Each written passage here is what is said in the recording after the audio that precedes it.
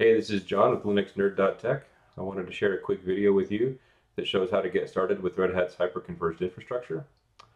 Red Hat's HCI is the combination of Red Hat's virtualization and storage solutions so that we can combine the virtual machine hosting and the distributed HA storage on a single set of hardware. As the picture shows here, we're going to start out with a simple deployment of 3 nodes, and the goal is to have the virtual machines running on top of that in a highly available fashion with live migration so that there's no downtime to your applications. So let's get started. The first thing we need to do is download our ISO image, and we can download that from the redhat.com website. We go ahead and click on the customer link and then click on the download link where you'll find the Red Hat virtualization location, and you can even request an evaluation subscription. Log in with your username and password to access the downloads.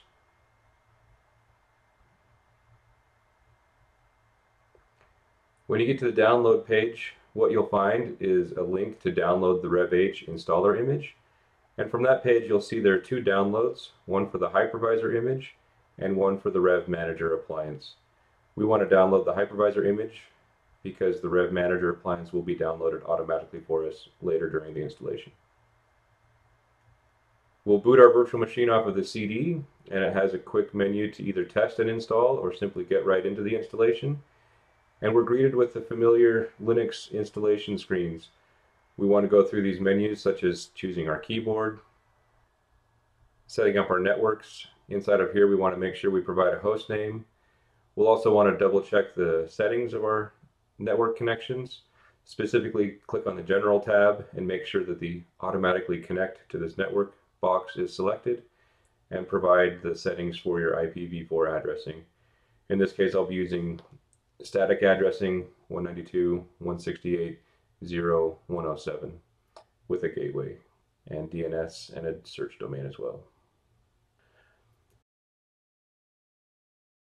You'll also see that I have a secondary network on this server. It's a good idea to have 2 networks in a hyperconverged environment, one network for storage replication and the other network for your virtual machines and live migration, etc. You're not limited to 2, you can have as many as you'd like, but you'll see here I'm setting up a dedicated network for the storage. You'll also note that I do not supply a gateway, as this is a private network and there's no routing on it. So with the networking selected, we can go into date and time. You'll see in the top right hand corner that the network time protocol is turned on automatically. Choose your time zone to continue.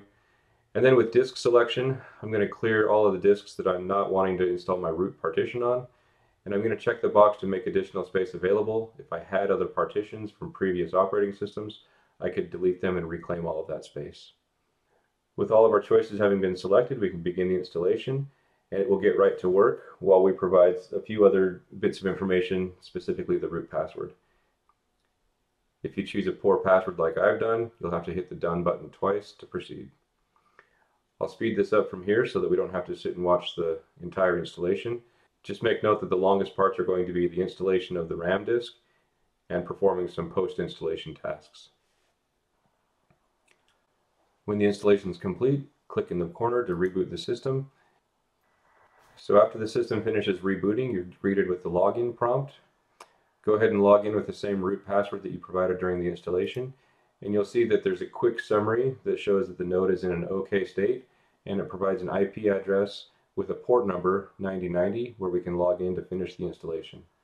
So we'll log out of the command line and we'll use our browser to go to the IP address and the port number that was provided. Log in again with our root name and password. And we're landed on the virtualization overview page. We're going to navigate to the system overview page in case we need to make any changes, such as correcting a host name or correcting an IP address in the networking section. You can simply click on one of the interfaces and click on the IPv4 setting and change it from dynamic to manual or whatever needs to be done.